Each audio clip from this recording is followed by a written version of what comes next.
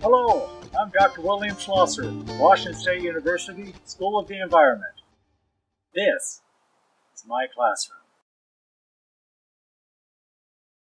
I start this presentation with a photo of my granddaughter, then end with me and my father. This is our human order of sociological hierarchy. Apply it to nature and your ecological connections begin.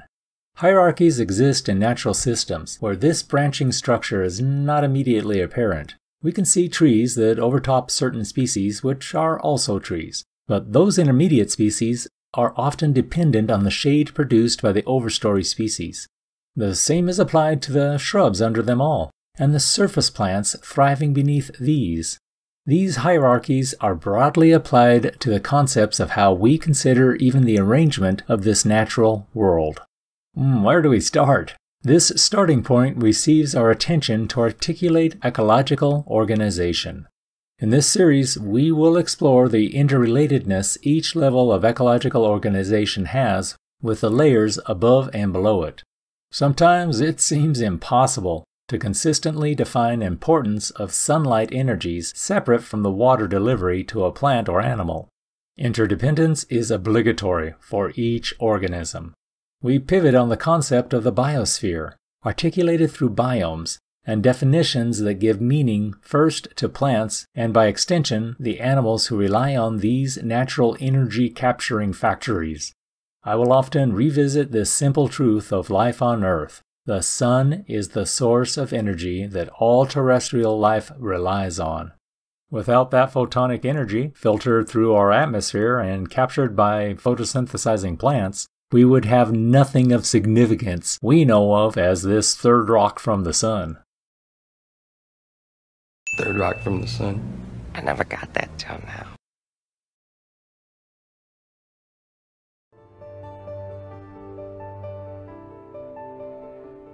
Earth is the water planet. Although 40% of Earth's population lives within or near coastal regions, the ocean impacts people everywhere. Most of Earth's water is stored in the ocean, a driving force for weather and climate.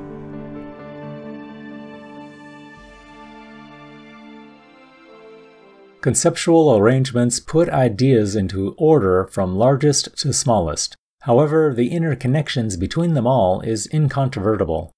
Everything is integrated into this process of living, thriving, and surviving. The common event found here is movement.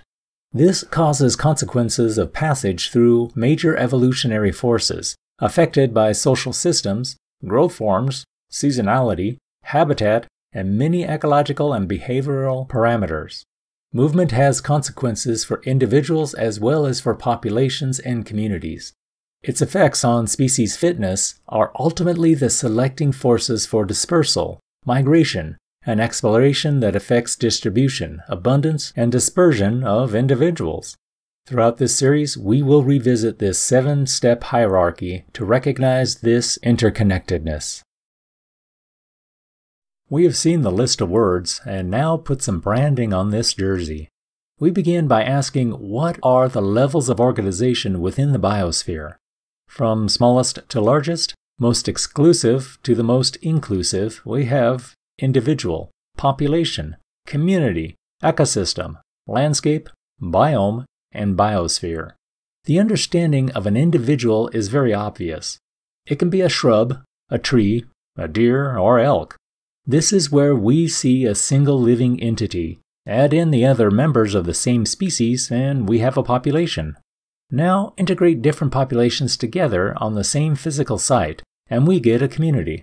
Sometimes it is the buffalo and elk together. Other times, wolves and grizzly bears interact on the same site and at the same time. In this case, it was 3 species coming together. The bear had some company before the wolf came to lunch. These are sensible and clear interactions. A population is a group of individuals within the same species, within the same area, that are capable of reproducing with one another.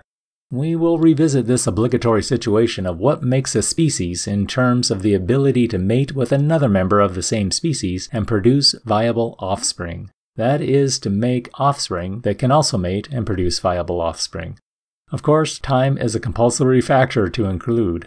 A community is defined as populations of 2 or more species within the same geographical area and within the same time period. Temporally, they are placed in the spatial area. Interactions happen here. An ecosystem is a biotic community along with its abiotic, or non-living components, such as water, air, minerals, and nutrients. A biome is a large ecological area with similar climatic conditions. A biome can have multiple ecosystems within it. The biome receives ample attention in our ecological study because it carries the water on how relationships form dependencies. The biosphere is the portion of Earth in which all known life forms exist. It occupies a thin layer of air, the atmosphere, water, the hydrosphere, and land, the lithosphere. A fourth component, the biosphere, is that portion of Earth's system containing life. This life is dependent on all 3 Earth physical components. We live on a unique world. This combination is probably replicated in this universe, but so far we have not found another. The soil environment is a primary component of the global biochemical cycle. We keep looping back to this image of the big 3, so let's make sure we can capture the meanings of each.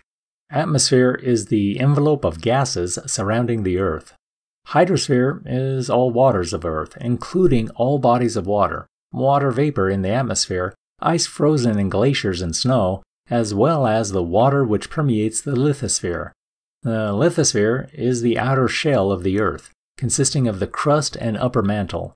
It is about 100 kilometers or 62 miles thick. This is what we are most familiar with, because it is what we are physically connected to.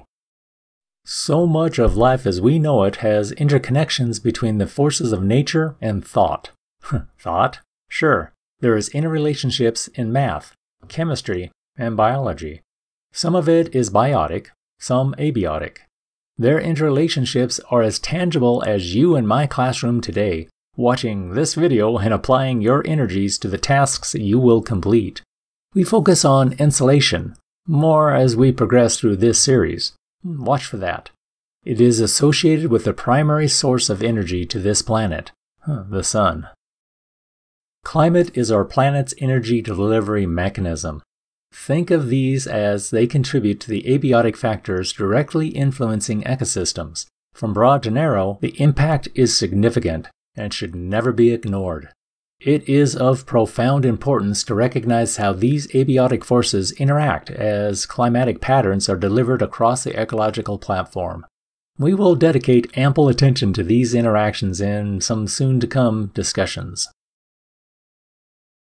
At the beginning of this investigation, we made a temporal wander to look back 650 million years ago to see Gondwana and then Pangaea shape these lands and discover how plate tectonics continued to sculpt, apply pressure, subduct new materials to the mantle, and force out new basalt, andesite, rhyolite, and dacite lavas. Now you can decipher maps like this to find meaning about lands under your feet. We explore other views of the abiotic environment. We have a lot of scenes to create to express deeper understandings about cause and effect interactions. As you view this set of maps, consider the interactions of Earth systems. How does one system influence another? What do you see? What features seem to appear across multiple maps, each expressed through a different lens? Ask yourself, why? Elevation gives texture to these topographic maps. As you look at this image, feel with your eyes the Rocky Mountain texture, the Florida Panhandle velvet, and the depression of eastern Washington's Great Basin. You know it as the settling pool of flood basalts poured here just 17 million years ago, but you still see it now. Look to the precipitation across the country and recognize how its spread is important to plants and animals. Some areas became rainforests, others are deserts. However, precipitation is not taken as a singular resource. It needs to be considered based on temperature at time of delivery. This delivery is melded to how plants can use precipitation as a mix of nutrients. Those nutrients are found in soils, converted to elements plants can use. Nutrients like phosphorus and potassium ensure crop development through the growth cycle. Thicker roots can suck up more nutrients at once, while longer roots can reach out further into the plant's rhizosphere to make use of all that is present in soil-based hydro solutions. Frozen precipitation, or snow, is temporarily lost to plants, at least until it melts. Then it is soaked into soils where its time may be short or detained, depending on the interactions of soils, slope, compaction, temperature, and a myriad of factors. Of course, at the other extreme, when it is too hot, it evaporates precipitation, or puts plants into a lockdown to prevent devastating evapotranspiration. These abiotic interactions shape potentials of growth, energy capture, and options of life. A biome is that area of our planet, classified according to the plants that live in it. Temperature, soil, and amount of light and water help determine what life exists in a biome. We name them based on the plants filling their niche on these lands. A biome is different from a landscape or an ecosystem. An ecosystem is the interaction of living and non-living things in an environment. A biome is a specific geographical area notable for the plant species living there. A biome can be made up of many landscapes and ecosystems. Not all scientists classify biomes in the same way. Some use broad classifications and count as few as 6 planetary biomes. At the same time, other analysts apply these criteria to render 3 dozen categories. I favor this depiction of biomes in North America. This is the representation of 14 different categories. Although this map shows distinct lines as boundaries, these lines are better represented as zones of transition, where changes in aspect are joined with steps into different plant-growing environments, changes in climatic conditions, and combinations that deliver the fundamentals of a new biome. Dividing the world into a few ecological zones is a challenge, notably because of the small-scale variations that exist everywhere on Earth, and because of the gradual changeover from one biome to another. Their boundaries must therefore be drawn arbitrarily, and their characterization made according to the average conditions that predominate. Biomes usually refer to the largest physiognomic classes of vegetation. The familiar biome chart can be expressed in terms of precipitation and temperature. Remember that lines on these figures are not hard and strict. They are meandering and fuzzy, reactive to latitude and elevation. The distribution of vegetation types can be shown as a function of mean annual temperature and precipitation. Many analysts have done this, sometimes with temperature on the horizontal axis and sometimes with precipitation as the x-axis. Ecoregions or ecological systems or biomes are defined differently for various purposes. Many scientists have attempted to develop objective classifications for ecosystems modeled after Linnaeus's classification for species. However, there remains no standardized way for talking about the biogeo landforms. This makes it into a roll-your-own classification system, which is fine, as long as analysts working together use the same criteria. The importance of biomes cannot be overestimated. Biomes have changed and moved many times during the history of life on Earth. More recently, human activities have drastically altered these communities. Thus, conservation and preservation of biomes has become a major focus. Here is a 3D biome view. A common question asks, how do biomes affect each other? My response is to say that biomes do not really affect each other. They usually just gradually grade into one another, based on temperature and moisture conditions. Plant communities are the response indicator, not the causal force. Biomes are broadly defined by temperature and moisture conditions, and tend to change as you go away from the equator. They respond to temporal and spatial conditions where change is persistent. We see gradual changes where plants, fungus, and animals seek continuity of survival. Fundamentally, we use biome concepts to aid our understanding of management techniques suited to the lands we manage. In an attempt to characterize the entire planet into a biome classification, Ville Koistinen, University of Oklahoma, made this map depicting these 18 distinct biomes found around Earth. This presentation is clear, well-reasoned, and informative about the transitions made across each biome. Think about how wildlife responds within each biome. Biomes are distinct biological communities that have formed in response to a shared physical climate. Wildlife will genetically respond as well, fitting into responses showing their adaptations to the conditions of the environments they face. A biota is the total collection of organisms of a geological region or time period, from local geographic scales and instantaneous temporal scales all the way up to the whole planet, and broad, time-based spatio-temporal scales. The biotas of the Earth make up the biosphere. Keep that one in mind. The biosphere is the collection of all biomes. Biomes are made up of landscapes, which are collections of ecosystems. Notice I have changed the biome map from what was made at the University of Oklahoma to this one made at the University of Tennessee.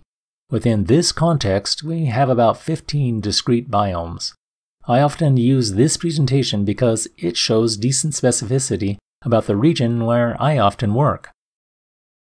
This is critical to our professional world as we express the lands we interact with.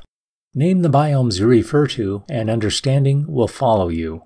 A biome is an ecosystem or group of ecosystems that can be characterized by its vegetation, plant and animal life, climate, geology, elevation, and rainfall. Biomes are large ecosystem units, so while a puddle may be considered an ecosystem, the Pacific Ocean would be considered a biome. In most cases, the plants and animals in a biome will have special adaptations that make living in that community most successful.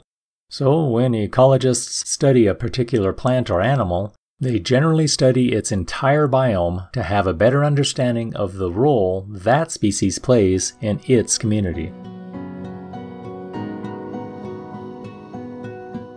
When you look at pictures of Earth from space, what's the first thing that you see?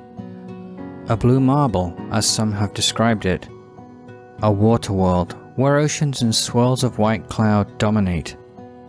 But most of us will then have our attention drawn to the shapes imprinted on its surface, the continents. And they come in many colours. The white of Antarctica, the beige of the Sahara, the light green of grasslands, and the darker shades of our planet's forests in their many forms. So many of these colours that give the world its look are the result of trillions of individual plants growing upon the surface. Which plants grow where is determined by many factors, with climate being the most dominant.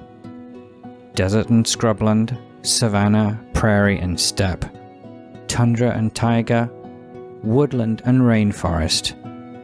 They are at the base of almost every food chain of every animal, the habitats that sustain all other life forms and ourselves. Collectively, they are known as the biomes, the living landscapes of Earth.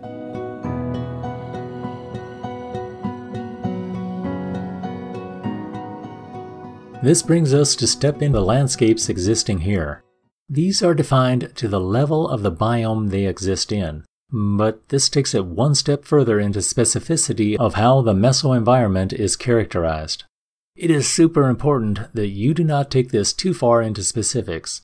Plant communities come next, but the landscape is visually recognizable as a change in plant composition. When you see it, you will know what has happened because of a difference in how plants can succeed. Landscapes are spatially heterogeneous geographic areas characterized by diverse interacting patches, ranging from relatively natural terrestrial and aquatic systems, such as forests, grasslands, and lakes, to human-dominated environments including agricultural and urban settings. Many authors suggest the study of landscape patterns and functioning should focus on the two most fundamental measures of pattern, that is composition, what and how much is there, and configuration, expressed as connectivity and spatial arrangements. In this respect, even simple binary maps generated by neutral landscape models can produce a surprisingly rich array of spatial configurations in this pattern transition space, defined by composition and configuration. In general, at similar composition values, there is a transition from more to fewer fragmented landscapes with increasing connectivity, and from less to sharper contrast with non-focal cover types.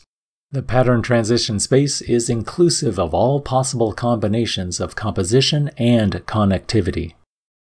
Landscape ecology and natural history have a long tradition of interest in the spatial patterning and geographic distribution of organisms.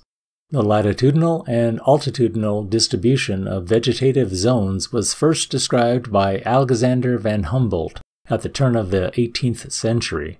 He is considered the father of ecology, and his work provided a major impetus to studies of the geographic distribution of plants and animals.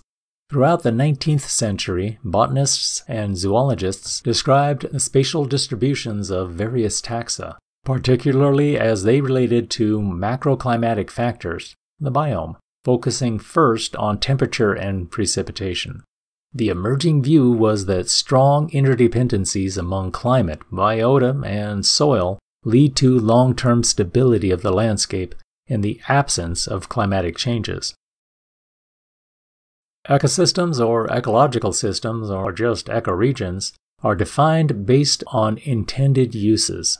Many scientists have attempted to develop objective classifications for ecosystems modeled after classification for species. However, there remains no standardized way for taking out the biogeo landforms of Earth. Again, we need to share with our colleagues which systems we are using. Aldo Leopold, forester and wildlife manager, outdoorsman, ecologist, philosopher and practical idealist, interpreter of nature, pioneer in wilderness preservation.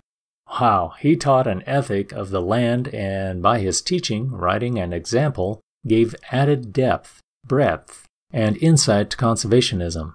He helped establish the Gila Wilderness as our nation's first national forest. He was the founder of the Wilderness Society. 111 years ago, in 1909, Aldo Leopold first traveled to the American Southwest. What he discovered in the land and in himself changed the world. His was a holistic approach to wildlife and natural resource conservation. This is recognition of seeing the forest for the trees. Quote, "When an ecosystem is good, then everything in it is good, even if you don't get it." End quote. That is one Leopoldism. The whole is more than merely the sum of its parts. We always come back to the biotic and abiotic levels. When you know these concepts, you will apply them to the lands you encounter to see the interrelationships between each component. Recognize the abiotic forces can think nothing. These are reactions to natural forces. Wildlife react with their inherent responses to natural events. Take a look at this ecosystem again. We have been on this scene before, but now I want you to consider this through the lens of viewing ecosystems. This embraces all the organisms in a given area, as well as the physical environment in which they live. Remember, this is all biotic and abiotic systems in the view. Trees, shrubs, grasses, fungi, mold, microorganisms, and amoeba. They are all living and they are part of the biotic side. On the abiotic side, we have the rocks, soil, dead trees, water in the dirt, in the hypohaic stream bed, and that old boot the cowboy lost 200 years ago. These are the abiotic factors of things like climate, weather, water, and sunlight delivery to each facet of the surface. Abiotic factors are non-living things in an ecosystem, so anything in an ecosystem that is, well, not living is an abiotic factor. Recognize how we start to describe the ecosystem in this photo. It was K in the North American biomes screen we use. This is the one from the University of Tennessee. This is how we began sharing this vocabulary. It is obviously in the autumn season when this image was taken, and there are many different species, most existing within the same ecosystem. But look to the top of this ridgeline in the background. There is a shift in species apparently growing there. Maybe it is a transition from hardwoods to conifers. At the very least, this signifies the step into a new gradation from central hardwood forest to northern hardwood forest. That would be a shift in the biome, but it may be more appropriate to look first to the shift in the ecosystem. This is where the first transition will be seen. Biotic communities are groups of interdependent organisms inhabiting the same region and interacting with each other. While these are often thought of as singular species definitions, they are more importantly not singular. This considers interactions within species as well as between species. This includes interactions at spatial scales of competition, from treetops to interactions at all levels of competition. Together, the populations of all the different species that live together in an area make up what's called an ecological community. For instance, if we wanted to describe the ecological community of a coral reef, we would include the populations of every single type of organism we could find, from coral species to fish species, to the single-celled photosynthetic algae living in the corals. For a healthy reef, that comes out to be a load of different species. We will do this analysis within each ecosystem we encounter to discover the communities we interact with. I have slipped in phrases of temporal and spatial scales. This is where your clear eyes are able to look through the lens of a time machine as you consider what was there before and what will be coming. Ideally, you will not be caught in the trap of the time traveler. You need to consider interactions happening here and now. Now is the temporal scale to focus on current time interactions, while the here places attention on this place where the interactions are witnessed. Keep this specific perpetual lens focused as you open it up to discover what you are really looking into. It is the trees, the shrubs under them. It's the mosses, grasses, and weeds living there. But you need to look further to see mosses, lichen, and fungi above and below surface levels. Look for the birds nesting or feeding in this cafe to discover the herbivores eating those plants, and the carnivores feasting on some takeout meals. Here you will combine the biotic and abiotic into the collection of what makes here be known as here. A plant community is a collection or association of plant species within a geographical area. These form relatively uniform patches, distinguishable from neighboring patches of different vegetation types. The components of each plant community are influenced by soil type, topography, climate, and often by human disturbance.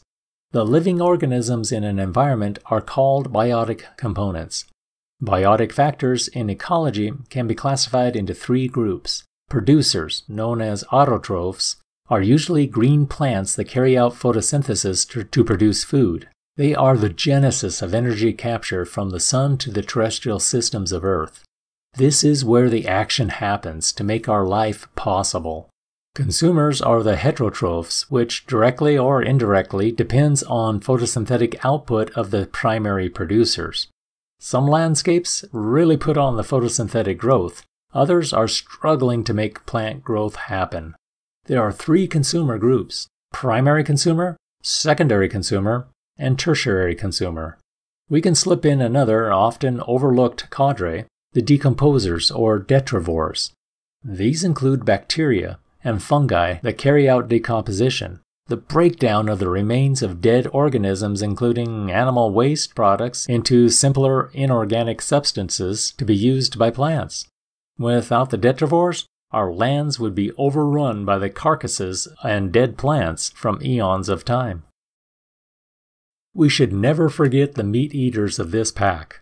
Critters like the coyote and stellar jays, bears and wolves are present to eat plants and animals. These are the omnivores. Stellar jays' favorite food is acorns from the oak trees, but some other things they eat are fruits, nuts, seeds, insects, mice, frogs, small birds, eggs, beech nuts, and caterpillars. Make sure you caught that nuance about them eating insects, mice, and frogs. This verifies them as eaters of plants and other animals, Therefore, they are omnivores too.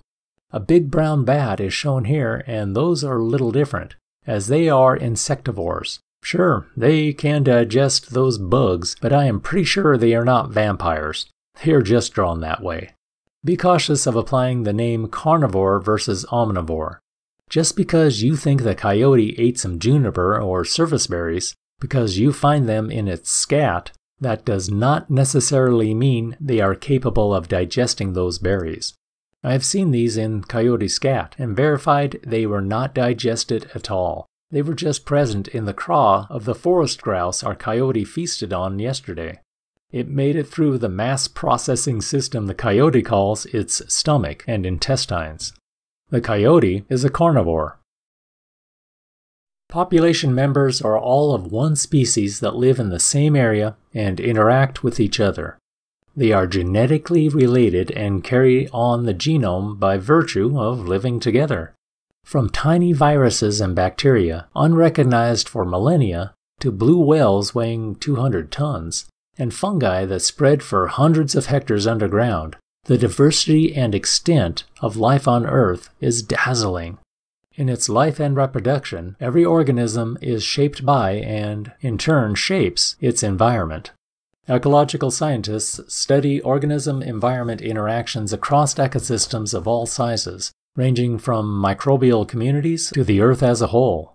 This genetic shell captures how populations differ from other populations of the same species, separated by space and time. Again, looking back to North American biomes and Pacific coastal evergreen forest, you begin to form a concept of this association of plants, the environment, and animals who live here. To test a hypothesis, I have collected seed from this forest population to try and grow it in a North Idaho ecosystem. The seed sprouted, but they could not survive the winters or the timing of precipitation delivery. A couple of trees lived to maturity, but they never made viable seed. Therefore, they were reproductively unsuccessful.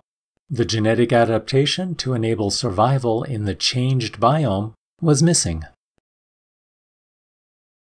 The genes of a population directly influence their long-term sustainability and vigor.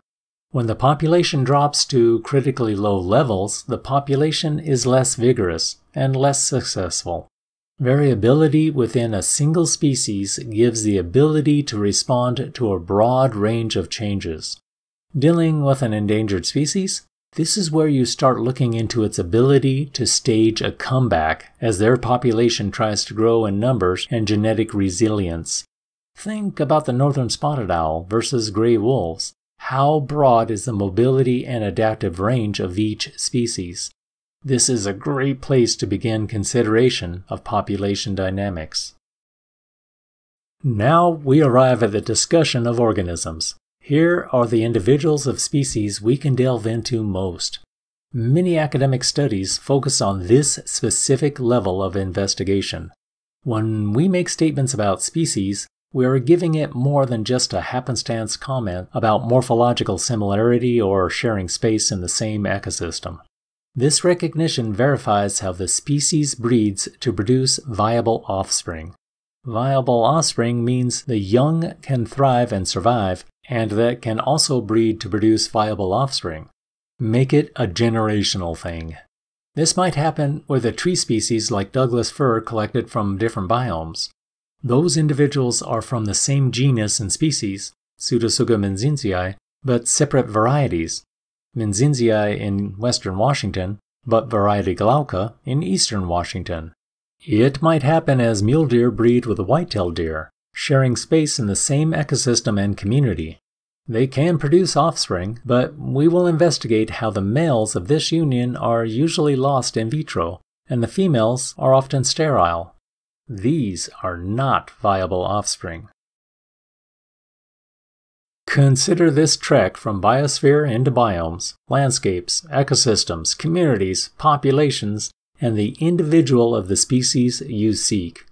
This progression of discovery is the basis of ecology, environmental analysis, and natural resource management. You have initiated on a pathway that can take you as broad as the planet or as deep as the smallest microbe buried deep within an ocean. This is your discovery journey. Roll your own flavor and make it personal. These are the topics we will explore throughout this journey. We started with image of my granddaughter. Here is me and my father.